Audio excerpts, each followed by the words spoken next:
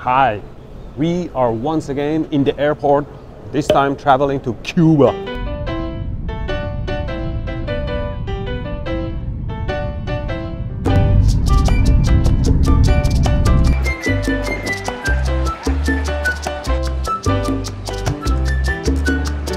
And we are finally here. Now, where is the outlet? Oh, there is one there. Hello, my love. I'll check you later.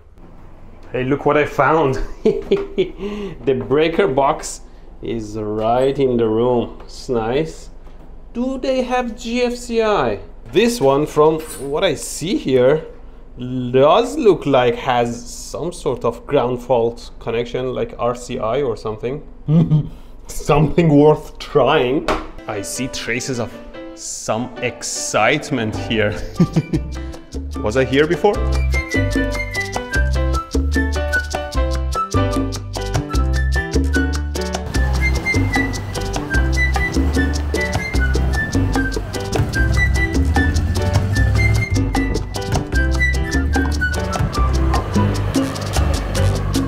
It's been raining and our hotel is flooding on the 4th floor.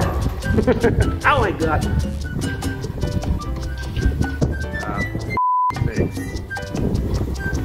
I mean, sure, the maintenance is lacking and the hotel is a bit run down and the country is struggling financially because of politics, but people are very nice and the nature is very good here and the electrical system in the hotel seems pretty up to date. Well, I mean, at least in the parts where electricity works.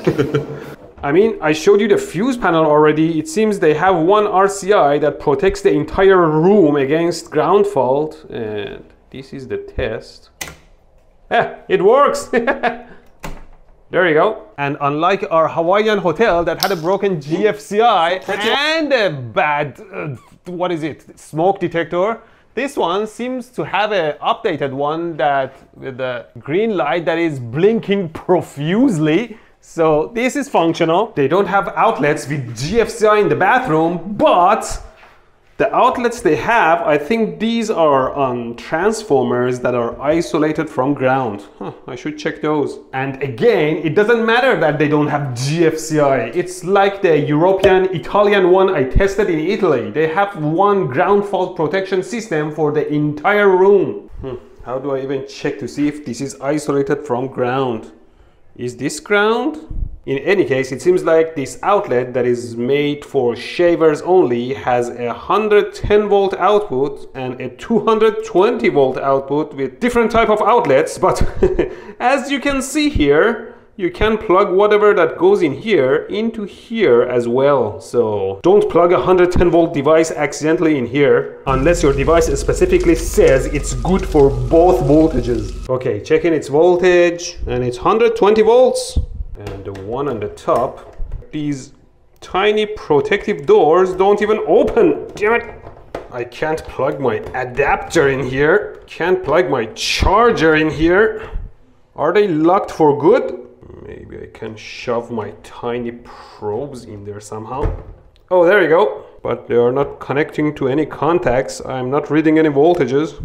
Okay, maybe then just the 110 volt is useful. Well, let's assume it's isolated and read the voltage between one of the outputs to assumably ground here. And we are reading 113 volts. And if I move it to the other one, I read 230 volts? What's going on? So there seems to be some massive voltages between that outlet contacts to ground. But are they real voltages or they'll go away as soon as I load them a little bit? Like as soon as I touch them, the voltage drops to very low levels and is safe. There is only one way to try it out.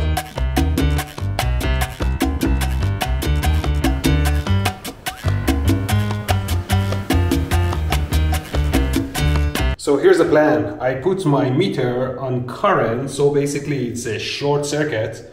And I put a 1.8 kilo ohm at the end of one of the probes. And for example, if I put this between the 110 volt, what I'll see is a burned.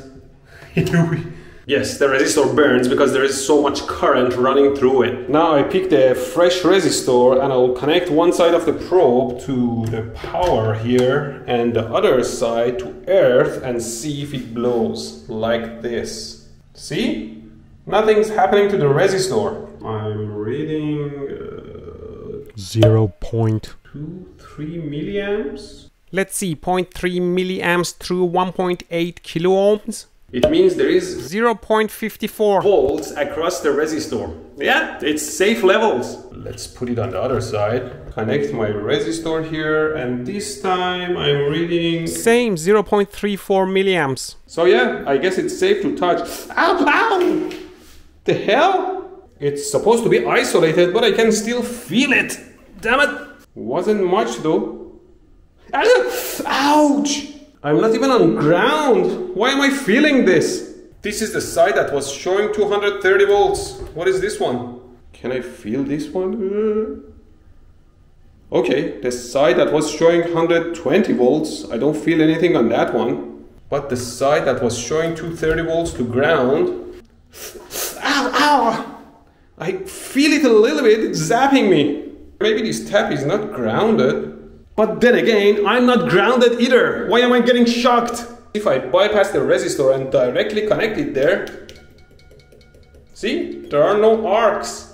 So yes, I guess it is isolated from ground. Otherwise there would be like tens of amps running. But it also teaches us never underestimate the power of capacitive coupling. I'm sure the input line powers are coupled to those output voltages through capacitive coupling, and some current is running through, although it seems like it's around the safe levels. It shocks you a little bit but doesn't kill you, hopefully.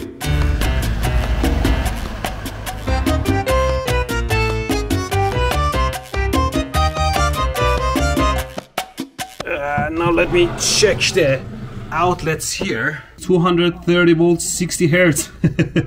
So all the outlets in this room are 230 volts instead of 120. So you have to be very careful plugging your stuff in here. Make sure it also supports 230 volts. Let me measure the voltage. Oh, good thing my meter tells me when I accidentally put it on current, otherwise it will blow up.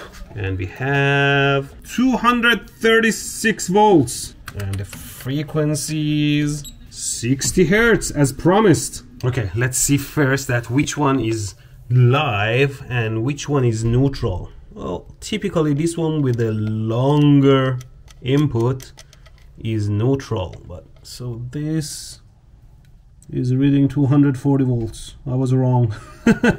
And this side to earth is reading 0. Huh, it's different in America and Canada. The shorter one is supposed to be live and the longer one is supposed to be neutral. It's backwards here. Well, let's check another one of these outlets. This one to earth. What? This one is 0? And this one is 240. Well, I found your first failure in the room. How about this one here? So earth to the shorter contact is 240. Ha! So based on 2 out of 3, it seems like it is supposed to be like American and Canadian standard. But in this one, the long contact to ground is 240 volts. Someone wired it wrong. Well, I don't have time to fix it for them. I have a tiny potentiometer and I'm gonna check to see if the ground fault protection actually works by increasing the current gradually. So I suppose if I plug in my trusty naked wire in, the voltage between the white wire, which is typically neutral, but in this case live, and the green white wire should be 240 volts. So I connect my potentiometer between... What? داره زب میشه میذارم رو فیلم. For the love of God. Okay, so the ground fault protection works. Unplug first. First, I try to connect my potentiometer like so. Although it does look a bit sketchy too. I just hold it solid like this so it won't short. Plug that in. Now slowly turn the potentiometer, reducing the resistance and increase the current until the ground fault protection pops. Hopefully soon. Come on, where are you? What's going on? I don't have a voltage anymore. Oh, I see. The other breaker popped too. Nice. So the breakers are actually healthy. That's good. Plug in again. Slowly turn the potentiometer until the breaker pops.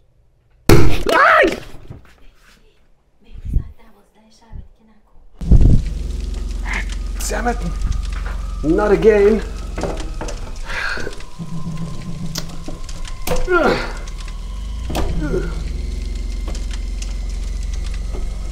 What? This time the power is not coming back up?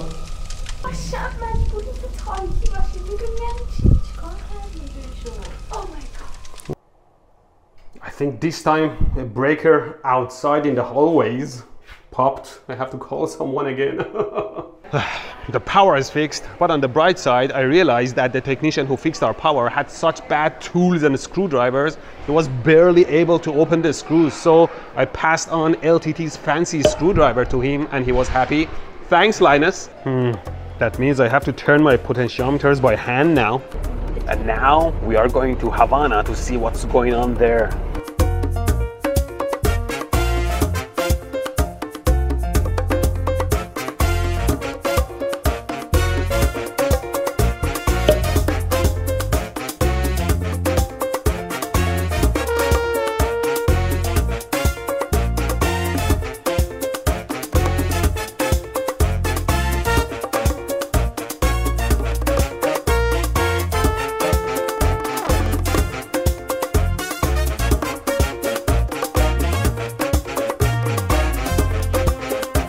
Okay, this hostel, or they call hostel, seems much better than our resort. Let's see if we can find its breakers. Well, I found the breakers to the rooms. They're all here. So it should be safe to test here, I guess. So many interesting architecture in the city.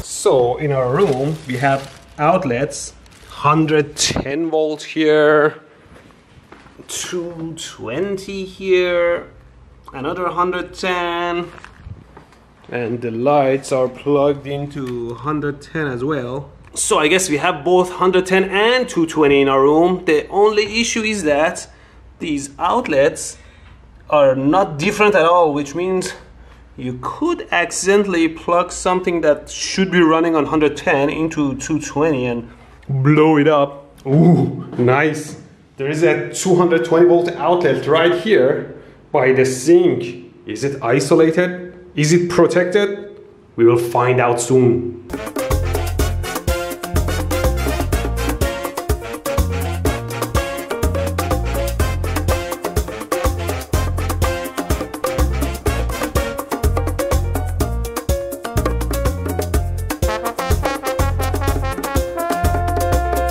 Okay, first thing first, let's see. So here we have 245 volts. And if I connect one side to earth, we have 30 volts AC.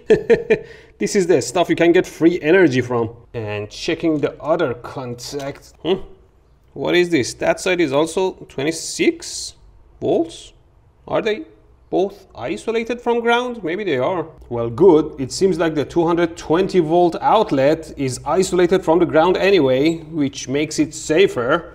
Unlike the 110 volt, I assume. Here we have 120 volts. Checking the live to earth. What? We only have 3 volt AC? How about the other contact? What? 17 volts? Is everything isolated from earth ground here? Did they forget to connect earth in all the outlets here? Or maybe that's intentional? You know, because if no earth is connected, if you accidentally touch live wire, it's less likely to get electrocuted unless you touch both live and neutral, in which case ground doesn't help anyways. I mean, if none of the live outlets has any reference to earth ground, the ground fault protection, GFCI or RCI, wouldn't trigger anyways. If you touch the live wire and stay on ground, there is no current running through you to trigger it. So maybe the system is safe like this. Well, now that I have this thing plugged in and I have my shoes on, not touching any ground, let's touch these wires one by one and see how I feel. No, don't try this, okay? I just want to make sure they are truly isolated. Well, I am isolated anyways. Starting with earth. Yeah, I feel nothing. The white wire, whatever it is, yeah, nothing. And lastly, the black one, nothing. True isolation. I guess that's what makes the system inherently safe. If there is no connection between the live voltages from the outlets to ground, any single point of failure wouldn't cause any real danger to the user. I think I've seen this system before in Japan maybe, because they didn't have any ground either. But the real question is, why is there different systems running in this country? One without ground, completely isolated, and the other one with the ground fault protection? I don't know. Important thing is that they were all functional so far, which is more than I can say about those systems in Hawaii. So I guess, sure, the country is struggling in some aspects, but at least they have their electrical system figured out. You know, safe tourism is important.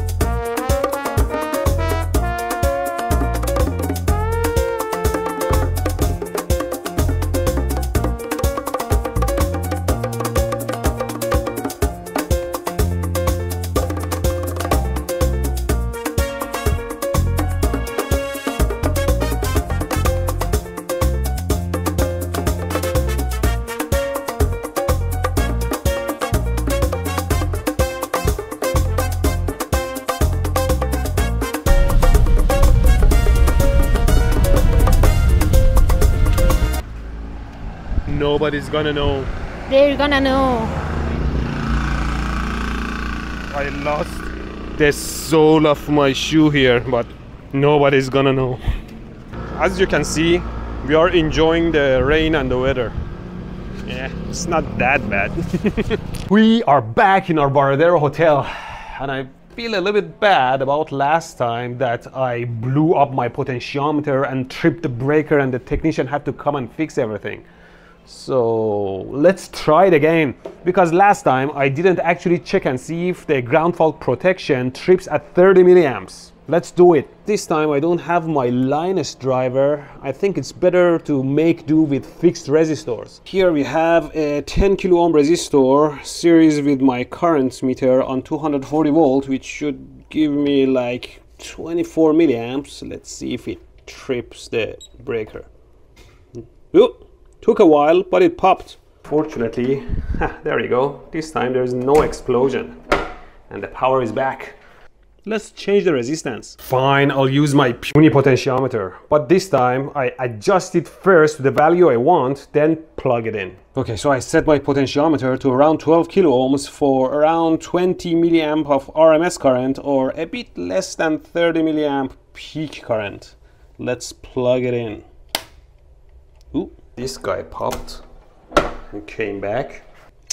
My potentiometer died again. It's not made for that much power, is it? Yeah, I should have brought a bigger assortment of resistors. Okay, I put 2 resistors together to get closer to 12.5 kilo ohms. Now if we plug this in, there we go, it's not tripping.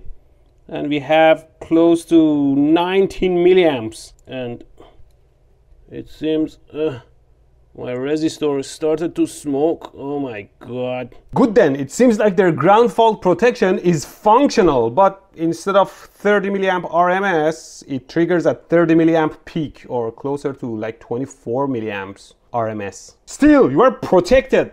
Safety. So I guess nothing failed here electrically. Country itself needs some work.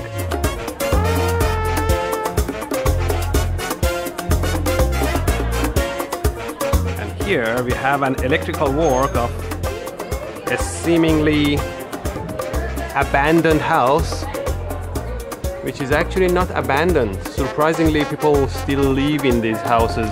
So many beautiful architectures in the city, so much history. But in these old houses, we have electricity. The issue is, after the embargo or revolution, people are left with a lot of good architectures and houses, but never had the money to do the repairs. So I urge you to come to Cuba yourself and make yourself familiar with the history and culture. And great people, beautiful environment.